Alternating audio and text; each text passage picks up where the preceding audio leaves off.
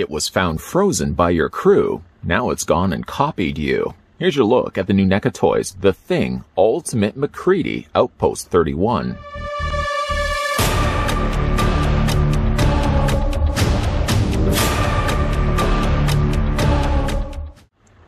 In the winter of 1982, a 12-man research team in the remote Antarctic Research Station discovered an alien buried in the snow for over 100,000 years.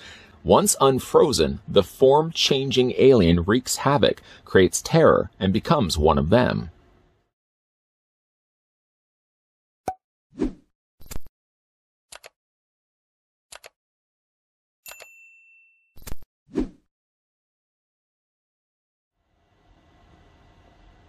Before we get down to the review of the Thing's MacReady, obviously the first thing we're going to want to do is figure out how tall is the figure. And the best way for me to do it, at least, is to bring in my ever-reliable, trusty tape measure, which as far as I know is still the same tape measure I've been using this whole time, and I don't think the alien has taken the form of it.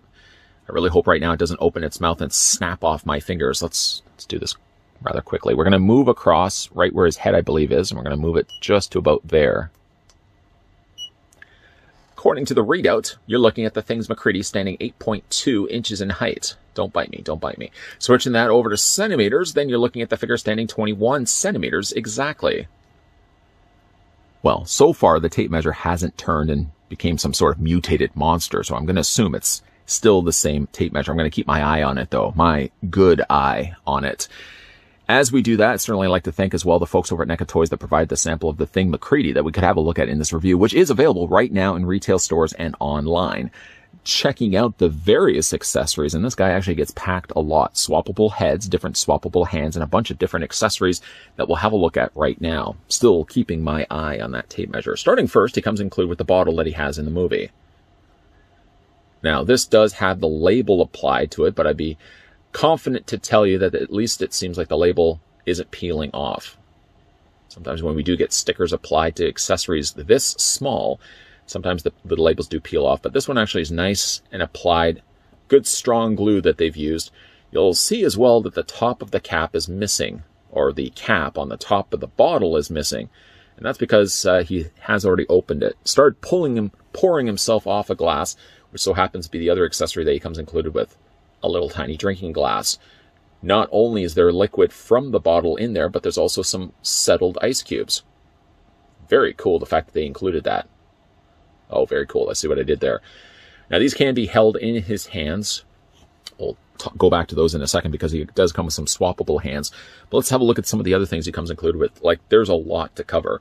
He comes with the little tiny lantern, which does have a functioning, moving handle. Just be careful that this doesn't break on you. Detail for such a small piece is nicely done, even like the little flint on the inside. Is that the flint in the inside of the lantern has also been painted in silver.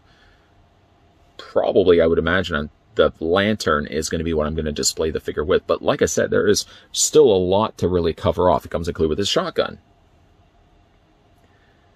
I say this so frequently, I know, but I like when they do dry brush some additional coloring over it. It adds some depth, and it makes it look less like molded plastic.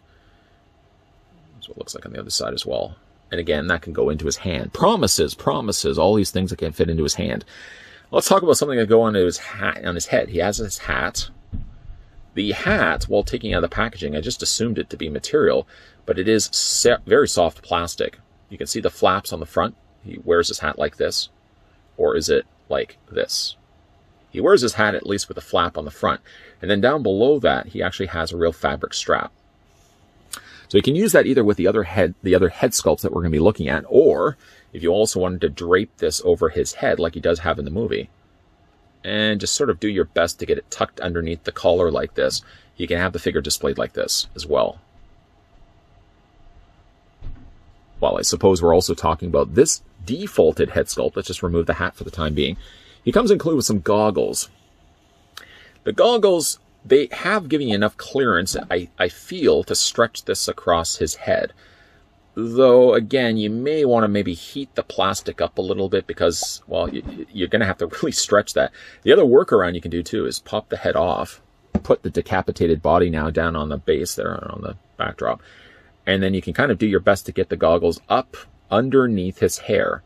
Like the hair separates just enough that it seems like you can almost tuck that underneath the hair on either side. Get it on this side as well. Get it just underneath that. And then sort of just move it, navigate this far enough up that you can then get the goggles on that. I would probably approach it the second route, the one that we just talked about, because it seems like it would be the less likely to break on you. And you can display the figure like that. Similar, we actually did that also with the Doc Brown from Back to the Future, where it was so much easier, I found, to get it underneath. Again, you can kind of just get it like that. And then once that's in place, just put it back onto the ball peg. And then from there, you're just going to have to just adjust it a little bit. Again, I probably will go this route. I feel like it's just safer and less likely to break the straps, but it will involve you having to maybe even get like tweezers or something and just kind of tuck the strap underneath the hair so at least the goggles are far enough up onto his face, like that. The figure also includes, after all that was said and done, let's go ahead and remove the goggles. He also comes with glasses, but I feel like the glasses are better suited for his alternate head sculpts, which I guess we can talk about right now. He comes included with 2 hooded variations of his head. One looks like more frostbitten than the other, and obviously the expressions are different from one another as well. But this works quite well if you want to have him displayed with the hat on his head. Now to do this, what we're going to do, we're going to go back to this head, don't worry. We're going to take this existing head sculpt off. And let's go with this one right here. Just pop it into place. And what it actually does nicely is it continues the trend of the hoodie that he's got underneath. Just providing, of course, you get enough of the ball joint attached in place. There we go. Here's the other one, just in case you wanted to see it. We'll talk about his likeness in a second, but for the time being, we're going to go ahead and get the glasses, because that's the other thing he comes included with. The glasses just fit over top of his eyes. That's normally where glasses go. And then you can actually take the sides of the glasses and tuck them in between where the hood is and his face. And again, you just tuck them carefully, because you don't want to break these. Just tuck them inside the flap. This is something, of course, I would spend a little bit more time doing carefully off camera, but just for the time being, we'll get that. There we go. Get the goggles, get the glasses tucked inside between the hood and the face. And then once that's in place, then you can go ahead and take the hat, get the strap, try not to drop the hat in the process. There's the hat. There's the hat right there. Get the hat. Almost did it a second time. Get the hat and just bring the strap of the hat forward. And then just apply a little bit of pressure to get that down on top of the hood. And then you'll just want to fix things up after the fact. And that's what he looks like when he's got the hat, the goggles, and the head sculpts at least have the hooded portion on there. For me personally, when it comes to displaying MacReady, I think I'd be more inclined just to kind of strip off everything I just finished doing and go back with the stock head sculpt, which is this one right here. So why don't we go ahead and do that. Take the hat off. So happens, I don't even think the head was fully in place anyways. We're going to go ahead and remove the glasses. And I guess really also, while we've got the heads in place, I'm going to grab the other head sculpt. See if I can hold all 3 of them. We're going to grab the stock head sculpt too, so you can see the difference between the 3. It would be safe to imagine that these are all the same character, the same face, though of course the way that they've done them is slightly different from one another. Personally speaking, I'm going to put these ones down for the second. I feel like maybe this is the strongest head sculpt of the 3, which is somewhat funny because this one is the one that doesn't have the hair. If I compare it to this one, again, this one's not bad at all, but I don't feel it's as much bearing the likeness of Kurt Russell. I feel like this is the better of the 2. And then to compare it with the stock head sculpt, some have said it doesn't bear enough of a resemblance to MacReady or, again, actor Kurt Russell from the film. I may tend to agree with you. There is something off, and I've been trying to pinpoint what exactly it is, and whether you use this head sculpt or whether you use this head sculpt, I feel like the issue is the eyes. The eyes, while looking like Kurt Russell, I feel maybe are a little too high. If I had brought them down just a little bit, say another eye down, another space of an eye down, I feel like that may have done it. Because if you're looking at the shadowing of where the eyes are, just underneath it, If you would imagine that's where Kurt Russell's eyes would actually have settled, I feel like that may have given you a better looking likeness. With that being said, though, it's a shame really that you can't remove this headpiece and swap it out with the hair. I mean, it just wouldn't be, it's impossible really. It's impossible to be able to do that. So we'll go ahead and just put back the head sculpt back onto him. This is probably going to be the way I'm going to display the figure. You know, surprisingly, of all the other accessories he comes included with, the only other things he comes with is another swappable hand, which is just basically like a gloved hand. And he comes with a couple of just regular ungloved hands. Now, these ones are trigger fingers, and then he basically has like one for holding the bottle. You can take the bottle, take the neck of the bottle, and slide it up in between his hands, and he can hold the bottle like that. And then, by the way, if you want to change out those hands, one thing that's interesting and clever the way that they've done this is if you remove the hands like that, you can also then go in and remove the top part of the glove. And then from there, find the hands that you want to go with. Let's go with these hands. We'll do the exact same thing on the other side. A quick little tutorial. Remove that. I'm going to go ahead and remove this as well. This one is a little more stuck. There we go. And then we can replace it with the hand right now currently holding the bottle. Just get that in place right now. Though I wouldn't necessarily consider MacReady an alcoholic, I probably would still likely display him, I think, with the bottle in his hand and maybe the glass in his hand. And then that pretty much like covers off all the other accessories that the figure comes included with. And yet, surprisingly, the one thing I would have thought the figure could have been packed with, the little Petri dish, is nowhere to be found. Unless it just vanished, or unless it wasn't ever a Petri dish to start off with. Perhaps that may mean that down the road, NECA Toys may re-release like a version 2 MacReady, and I'm sure that second MacReady, if we do ever get one, probably will come included with that Petri dish. Because again, it's kind of strange that the figure never had one in the first place.